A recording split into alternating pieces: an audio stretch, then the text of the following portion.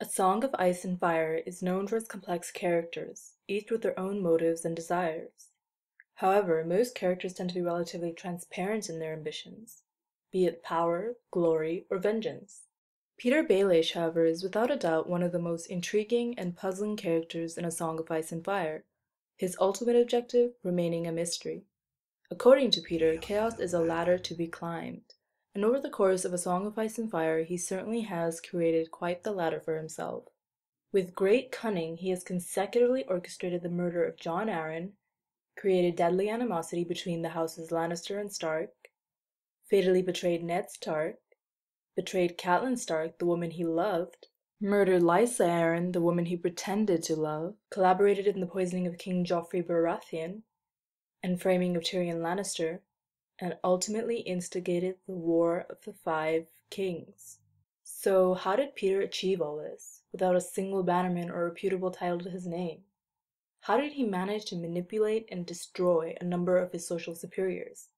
A lot of it has to do with Petyr's lowly beginnings. In contrast to his noble landed peers, Petyr Baelish was born to a poor house of little influence and insignificant holdings in the form of a few rocky acres on the smallest of the fingers.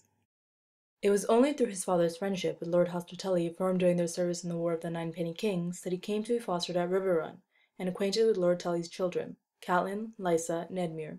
It was at Riverrun that Petyr caught the eye of Lysa Tully, but Petyr only ever loved Lysa's unobtainable and much more beautiful sister, Catelyn, going so far as to challenge Catelyn's betrothed, Brandon Stark, to a duel for her hand. The duel did not go so well for Petyr. Brandon won the duel by a large margin and left Petyr quite the memorable scar. Much to Lysa's pleasure, however, Petyr didn't mind having her as his rebound girl, and soon after Catelyn's very public rejection, he managed to get Lysa pregnant. Stay classy, Petyr, stay classy. Lysa's happiness was short-lived, however, because on the account of Petyr's low birth, Lysa was forced to abort the baby by her father, and Petyr himself was sent away from Riverrun. And it was arguably these early formative experiences that lead Petyr to instigate the series of events which occur in A Song of Ice and Fire. Petyr quickly learned that because of his lowly circumstances he would never obtain what he desired most, and what his peers seemed to have by birth: status, power, wealth, and most importantly, the woman he loved.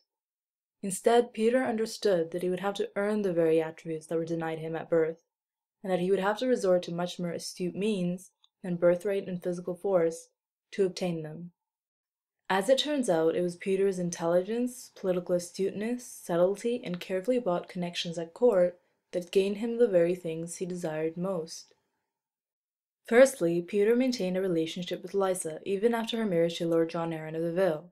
It was Lysa's unfailing love, bordering on obsession for Petyr, and high connections at court that allowed him to manipulate and use her for his own ulterior motives.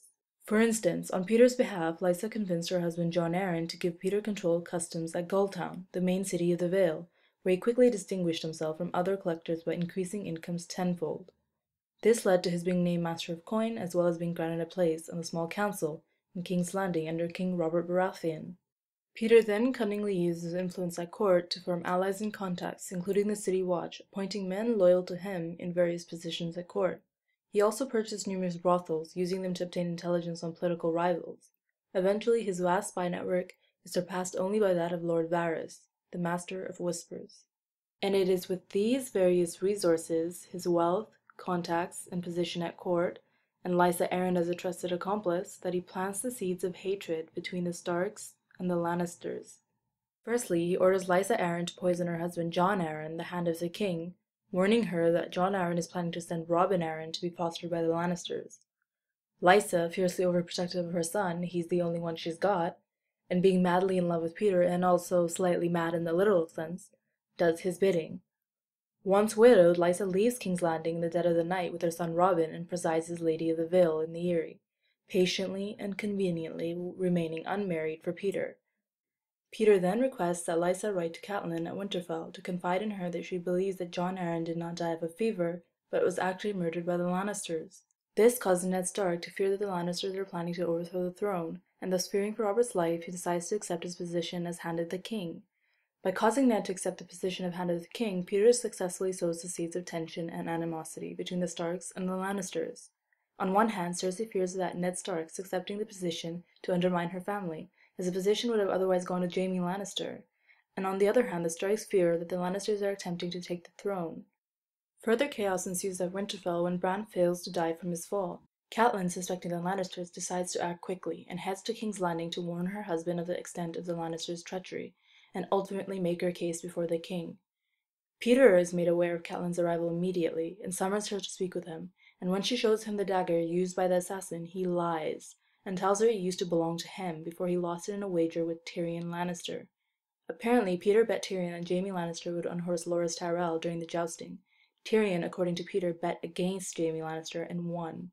In truth, Petyr lost the dagger to King Robert, and it is speculated that it was in fact Joffrey, desperate to impress his father, who sent the assassin, as he overheard King Robert saying that it would be much more merciful to let Bran die than live as a cripple. And yet, it is this very lie that leads an enraged Catelyn Stark to take Tyrion Lannister prisoner, causing Jaime Lannister to attack Ned Stark, and compelling Tywin Lannister to go to war against the Starks. However, Petyr's machinations do not stop there. As Catelyn takes Tyrion prisoner back at King's Landing, Petyr continues to lull Ned Stark into a false sense of trust, by offering to help him investigate Jon Arryn's death, and eventually confirming Ned's suspicions regarding Cersei Lannister and the illegitimacy of her children. He fools Ned into believing that for the love that he bears his wife Catelyn Stark, he is willing to help him uncover the deceit of the Lannisters and bring them to justice, only to betray him when the moment is most opportune. When Ned finally decides to move against Queen Cersei, Petyr bribes the City Watch to kill Ned's men and back the Queen instead, leading to Ned's arrest and eventual execution. But why does Petyr do all this? What is he trying to achieve? All of Petyr's actions thus far, the murder of Jon Arryn, the execution of Ned Stark, and the framing of Tyrion Lannister, are all carefully orchestrated moves to create animosity and conflict between the Lannisters and the Starks. And it is this very conflict which ultimately instigates the War of the Five Kings. But how does Petyr himself benefit from this? As we established before, Petyr views chaos as a ladder, and so with subtle mastery he orchestrates the ultimate chaos, the War of the Five Kings, and while many of his social superiors fail to make the climb from this chaos, Petyr manages to come out on top. He begins his climb by negotiating with House Tyrell to join forces with the Lannisters against Stannis Baratheon, and is successful in forging a Lannister-Tyrell alliance through the engagement of King Joffrey and Lady Margaery Tyrell, leading to the defeat of Stannis at the Battle of Blackwater Bay, in the aftermath of which he is rewarded the title of Lord Paramount of the Trident and the Lordship of Harrenhal, ultimately giving him control over the Riverlands. With his new status as a High Lord, Petyr is now deemed suitable to marry Lysa Arryn, and on behalf of Tywin Lannister is requested to go to the Eyrie to marry Lysa and secure the support of the Vale. But unbeknownst to Tywin Lannister, Petyr does not leave King's Landing immediately. Instead, he maintains contact with Sansa via Ser Jontos the Red and waits patiently for the royal wedding of King Joffrey and Lady Margaery Tyrell to take place. It is at the royal wedding that a series of events unfold. Ser Jontos the Red asks Sansa to wear a splendid hairnet of glittering amethysts. A troop of dwarves perform a satire of the War of the Five Kings, and King Joffrey Baratheon is fatally poisoned. And in the chaos that ensues, Petyr whisks away Sansa to the security of the Vale. It is later implied that Petyr conspired with Lady Olenna to orchestrate Joffrey's death, arguably confirming her own concerns about Joffrey's psychotic tendencies and leading them to form a plan to poison Joffrey using the strangler planted in the hairnet Sansa is asked to wear to the wedding. Petyr likely agreed to poison Joffrey so that in the ensuing chaos he would be able to whisk Sansa away, but also to ensure she would be freshly widowed. Because you see, before Petyr had foiled the Tyrell plot to marry Sansa to Willis Tyrell, and thus causing Tywin Lannister to hastily marry Sansa to Tyrion, Petyr had requested to marry Sansa himself, but on account of his low birth he was refused. And this is where the troop of performing dwarves come into play. We later learn that Petyr arranged this entertainment himself, using the dwarves to create tension between Tyrion and Joffrey and leading Tyrion to be framed for Joffrey's murder, which then leads to a highly likely chance of Sansa being widowed. And although things don't exactly go to plan for Petyr, Tyrion doesn't die and instead manages to escape with the help of Petyr's BFF, he still manages to whisk Sansa away without implicating himself at all. Once at the Eyrie, Petyr finally introduces Sansa to her aunt Lysa Arryn and her cousin Robin. However, at his insistence, she remains disguised as Petyr's niece Elaine Stone to the lords and ladies of the Vale, to prevent the Lannisters from finding out about her whereabouts. Petyr soon marries Lysa, and what happens next is a bit of a pickle, but once again, it all works out in Petyr's favor. Petyr, being the creepy pedo that he is, can't help himself when it comes to Sansa and ends up kissing her. Lysa catches him and being the crazy bitch that she is, tries to push Sansa out the moon door. Luckily, Petyr saves Sansa in the nick of time, only to push Lysa herself out the door. Petyr then declares himself Lord Protector of the Vale and Robin Arryn as his ward, and then leaves the Eyrie with Sansa and Robin to parade Sansa around the Vale as his bastard daughter Elaine Stone, and to train Robin for his duties as Lord of the Vale. But eventually he confides in Sansa, revealing his plans for her marriage to the House of Arryn heir after Robert, Harold Harding, and an eventual plan to reveal her true identity and to reclaim Winterfell in her name. Petyr believes that Jon Arryn's bannermen will never support him or frail Robin Arryn, and so he plots to have Harold Harding, Robin Arryn's heir, to become Lord of the Vale. Sir Harold Harding, often called Harry the Heir and the Young Falcon, is a gallant, handsome squire and a ward of Lady Anya Waynwood, and therefore the heir presumptive of Robin Arryn. Should the sickly Lord Robert die without an heir, Harold would become a member of the House Arryn and Lord of the Eyrie and Defender of the Vale.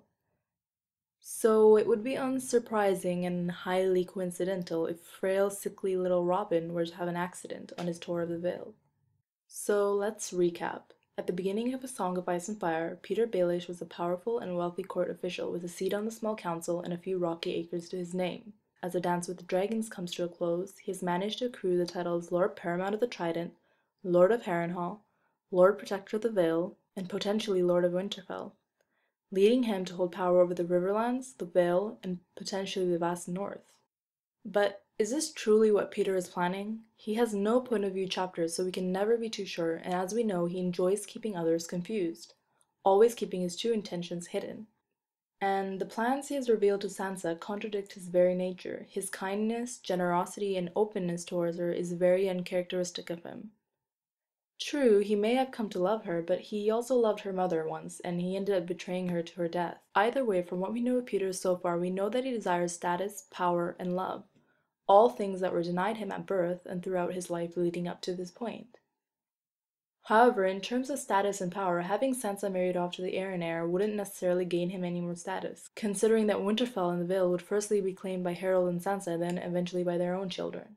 In fairness, he may be influential for a while, but considering Petyr has accumulated a number of enemies, it is only a matter of time before someone reveals to Sansa the extent of Petyr's treachery and turns her against him. In truth, Petyr's confidence in Sansa's compliance might be the death of him. For instance, he seems to forget that he very publicly betrayed Sansa's father, Ned Stark, to his death. Sansa will most likely learn of this in the future. If, however, Sansa continues to behave as an airhead, Petyr still remains unaware of Robb Stark's will, in which Sansa is not even mentioned, and Jon Snow is legitimized and named heir to Winterfell, not to mention that Bran is still alive and Rickon is already being retrieved by Davos Seaworth on the behalf of the Northern Lords from the island of Skagos. And in regards to his Lannister-bestowed titles and lands, it is unlikely that he will be able to retain his lordship of Harrenhal and power over the Riverlands for much longer either, considering that he plans to reveal Sansa's true identity. The Lannisters will most likely not be appreciative of the fact that Petyr smuggled their most valuable hostage, and more importantly, it would implicate him to be in cahoots with Sansa and possibly even Tyrion, leading his title to be most likely rescinded. And without a single bannerman to his name, it is unlikely he would be able to defend or reclaim his title and lands. Petyr's desire for love would also remain unfulfilled, considering that Sansa, being the living, breathing embodiment of Catelyn Stark, the woman he loved, would be married to Harold Harding. And speaking of Harry the Heir, Petyr's whole plot depends on Sansa marrying Harold, which requires her to be widowed, which will only happen once Tyrion dies, which towards the end of Dance with the Dragons, he still hasn't. So, considering that Petyr's proposed plan has many loose ends, it's unlikely to be his true plan after all, but instead a mere guise to placate Sansa. It could be agreed, however, that Petyr wants control over the majority of Westeros. The north through Winterfell, the east through the Vale, and the Riverlands through Harrenhal. But to what end? What does he want ultimately?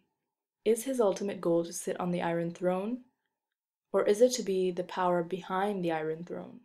So that's about all I can think of when it comes to Petyr Baelish for now, but I will definitely update this video when The Winds of Winter is released, and we hopefully learn more of Petyr's motives. But until then, if you guys enjoyed this video, please subscribe, and if you have any requests for Game of Thrones related videos, let me know in the comments below, and I will try my best. Thanks for watching.